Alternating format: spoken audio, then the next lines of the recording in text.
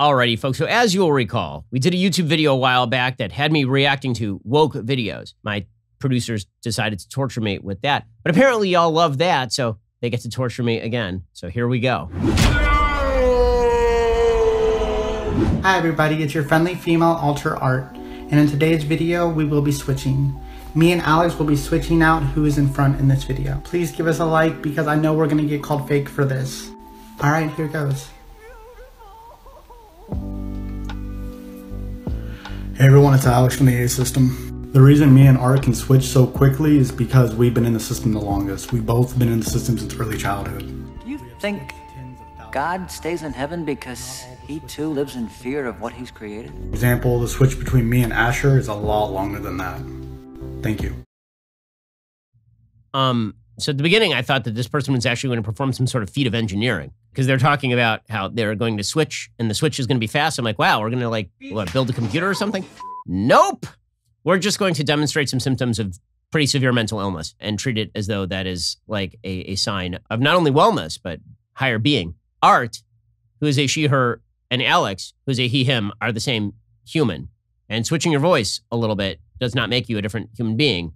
If you actually have multiple personality disorder to the point where you actually believe that you are multiple personalities, you really, really need to see a psychiatrist. That is a serious mental disorder. Man. How do you feel about flat Earth? I mean, it's flat. You're running with flat Earth theory? Yeah, I'm running My with that uncle one time, so I'm from Maine, I'm a lobster fisherman, right? So my uncle one time, he got in his boat and he went way past the 3-mile line, all the way out towards Canada. And I swear to God, we never saw that motherfucker again. He went all the way past towards Canada, and I believe, personally, that he sailed off the edge of the earth. Well, there's always the Marianas Trench, and you know that it splits the earth clean in half, right? And so if you fall off the edge of the earth, you just go straight in. Yep, all right. I feel like you can sign up. Thank you very much. Are those people serious?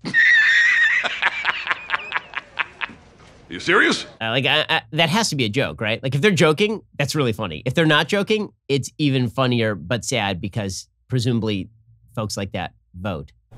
Story time. This has been my first year in preschool with a class of my own, teaching alongside another queer neurodivergent educator, and we have been rocking our twos class. We've been talking about gender and skin color and consent and empathy and our bodies and autonomy. It's been fabulous. But our teaching team is shifting and a new person is being onboarded, someone with many years of experience. So today at the lunch table, when the topic of gender and genitals came up, one of our students plainly looked up and said, "Well, I'm a girl today, but I know that teacher Co isn't." No, they're NB. And the look on the incoming teacher's face was priceless. She was shocked in a good way, and she just looked around at the two of us and said, "This class is incredible, and I am so impressed." Take your kids away from these people. Take your kids away from these people. Mom, can you pick me up? I'm scared. These people should be nowhere near your children. They're indoctrinating 2-year-olds into the idea that they can change their gender every other day, which is a lie. It is an absolute lie. It is not true. It is garbage. It confuses children. It makes them more depressed. It makes them mentally ill. It is a really, really large, why would you ever put your kids in the hands of somebody like this? Why? Does this seem like a rational person to you? Teaching your 2-year-old about their genitals? Are you people insane? Honestly, I don't blame this woman. I don't blame her. I blame the parents. Who the hell are the parents who decided I'm giving my kids over to this person? This person is an adult. She can do exactly what she wants to do. And if she wants to call herself NB or Wimby or Humby or Gumby, I don't care. But if you are talking about handing small children over to the predations of this ideology, you are a bad parent. You are a terrible parent. You know what? You're right. Babies don't choose their gender when they're born. Babies are babies, first of all. Second of all, sex and gender are two completely different things. Babies are assigned a sex at birth based on their genitalia. Gender is more of your concept of yourself. It's the way you innately identify and feel. Once my child is old enough, they'll tell me how they feel and what their preferred pronouns are. I'm crying along with that baby. In a sane world, CPS is on the way. And really, this insanity, like placing on a child the notion that the child is going to choose their own gender. We know what gender your child is. Boys have a penis, girls have a vagina. The peculiarly Cartesian duality between the gender soul and the human body that these people purport to believe in is just, it's crazy. It's crazy and it's sad. And when it's applied to kids, this is a dereliction of basic parental duty. Your job as an adult is to guide your child through life, not to sit around waiting for your child to tell you what they think their gender is. Kids are not assigned sex at birth. Any doctor who says that kids are assigned sex at birth should not be a doctor. They should be put in a mental institution. Look, Dex, the walls are padded. I'm a savage. Yeah. Classy, bougie, ratchet. Yeah. Sassy, moody. Hey. Well, I mean, dogs can transmit COVID. I don't know if the dog is vaccinated, so we have to be super careful. Dogder, Fauci says so. That's disgusting. This one's for all the people who get offended by being called colonizers, so if that's not you, you can keep scrolling. The rest of you, I don't ever want to see or hear you ever again say that you shouldn't face the consequences for what your ancestors did. You should, because in this exact moment, you're benefiting off of a system that was built by your ancestors because of what they did. At the same moment, natives like myself and even younger generations are still feeling the repercussions of what your ancestors did. So do not, I repeat, do not come onto my page or any other native's page and say that you shouldn't face the consequences of what your ancestors did, because that is complete BS. Honestly, pagan tribalism is when you start saying things like, your ancestors make you responsible for anything they did in the past, and so we must punish you. This is sort of what biblical values came around to correct. You read Hammurabi's Code, and Hammurabi's Code says that kids can be punished for the sins of the parents, and then the Bible says, really, that's not supposed to happen. Obviously, history has consequences, right? There's no question. For everyone, history has consequences. Some of the consequences of that history are terrible. Some of the consequences of that history are good. Like that particular Native American woman, obviously, she is using some sort of sophisticated phone equipment in order to film this and place it on TikTok, a Chinese service. Right? There are lots of consequences to civilizational development. Some of them are good and some of them are bad. But to suggest that people today must pay the price for the sins of people in 1828, when, by the way, one of the great lies that's also been told about sort of colonization and tribal warfare is that it began with the West. It absolutely did not. Native American tribes fought each other to a bloody pulp for centuries before the arrival of Westerners. That's not an excuse for Western treatment. It is a reality of history.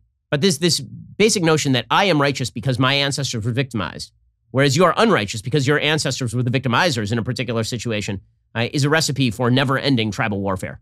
We'll get to more TikTok torture in just 1 second. First, let us talk about your home security. Very often, we have packages that come to our door, and I'm not home, and so I need to be able to talk to the person at the door. Well, this is where Ring comes in. Somebody's dropping off a package or somebody's stopping by to see one of my kids. I can actually talk to the person. They can talk back to me. It is extremely useful. And Ring comes in handy all the time. With my Ring alarm security system, I am much more at ease when I'm on the road or away from home because I can check in anytime from anywhere. My Ring alarm equals peace of mind. You can protect your home too with Ring Alarm. Ring Alarm is a powerful, affordable home security system you can easily install yourself. It works seamlessly with other Ring products in one simple app. You can keep an eye on every corner of your house with indoor and outdoor cams, see what's happening right from your phone. When I'm at home, I've got a bunch of kids running around. Sometimes you just look around and one is gone. Where did they go? Well, good news. I've got the app. I can tell. Go to ring.com/Ben for a special offer on a Ring Alarm security kit today. You can build a system that is right for your home. Have it up and running in just minutes. That is ring.com/Ben. Again, ring.com/Ben for the special deal.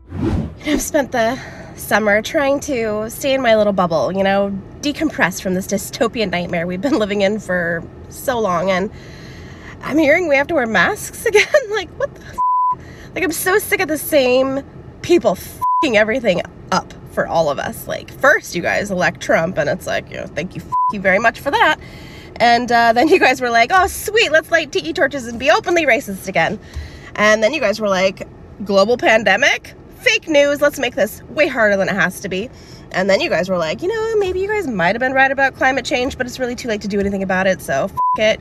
And then you guys were like, life-saving vaccine?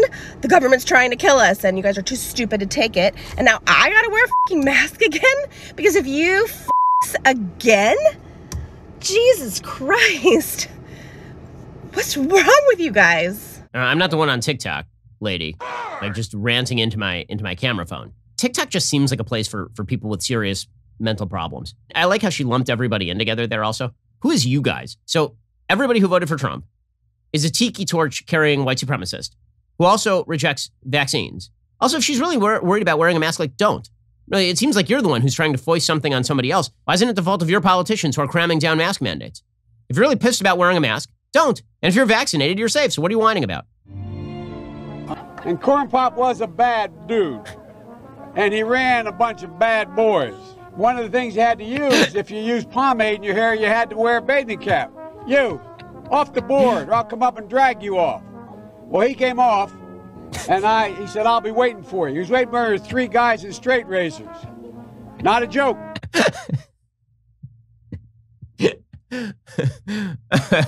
Oh, that's some solid stuff right there. That's good stuff. Hi, my name is Julia. I love abortion and detention. It's true. If you hold your hand up like this long enough, people will stop getting pregnant. Actually, I'm pretty sure abortion does make a baby go away.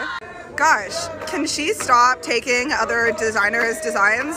It's actually really not cool. Abort it, abort it, abort it, abort it, abort it. Look at all of the cops here to make sure that no one steals anything from Sephora. Is this the Nicki version? What the f? The pride that abortion rights advocates take in actual abortion is kind of astonishing, right? We went real fast from safe, legal, and rare to, please kill my baby! Kill my baby! My favorite part here is where she's like, I think it does make a baby go away. Well, at least we're acknowledging the obvious now. At least we're just acknowledging that you like killing babies. So points for honesty there. Like really more points to honesty for this lady than for most abortion advocates who are like, oh, it's just a cluster of cells. It means not. At least this lady's like, yeah, it's a baby and I don't care and I'll kill it. Okay, so at least we can see her evil on full display. So points for that. Clarity's a good thing. Alrighty, so the honest takeaway from TikTok videos is that it is a bunch of people who have serious problems and have been poisoned by the intersectional wokeness of today. Ideological leftism is just an absolute cancer. I mean, look how it is screwed with people's heads. This is cancer. Look at the insanity that they're preaching and cheering and feel like they ought to be cheered for. The scariest thing about this is, of course, millions of young kids are going to watch this stuff. So it's young kids watching videos of young people indoctrinating young children in many of these cases. Yeah, there's something seriously wrong with our culture, and that's what these woke videos show. Thanks for watching. If you want to see me be tortured a little bit more by my producers, let us know in the comments.